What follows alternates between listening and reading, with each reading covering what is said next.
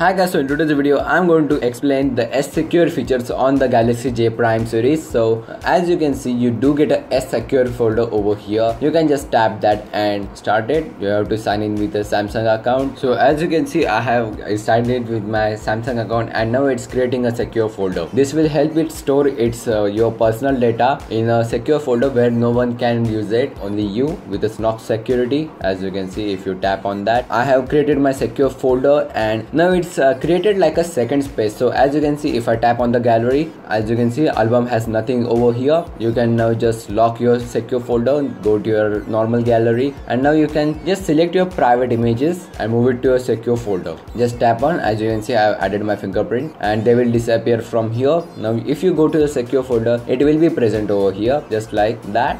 As you can see, now you can just hold it and move out of the secure folder just like that. So if you don't want it secured anymore. Now for additional S Secure features, you can basically go to the app drawer. Here is the S Secure. You can just lock and hide apps, and I like this feature too much because this launcher has no options like that to lock and hide, and no Samsung phone has these features rather than this Prime series, which is also awesome thing. You can just basically enable that. As you can see, I've added my fingerprint. You can go to the settings, you can lock one app. So as you can see, I have locked my calculator. If I go back, open on that, I have to use my fingerprint scanner, as you can see, just like that. Very cool and awesome thing. You have to no need to download another app for that, and you can just rely on a system setting like this, which is a cool additional feature. Now you can go to the secure folder. You have already seen that, and now here is the secure Wi-Fi. You can enable your secure Wi-Fi in order to create your private VPN. So if you're out on a vacation and you can't trust your hotel's Wi-Fi for doing your payments, you can basically just enable this secure Wi-Fi feature, activating. As you can see, the VPN has been activated, and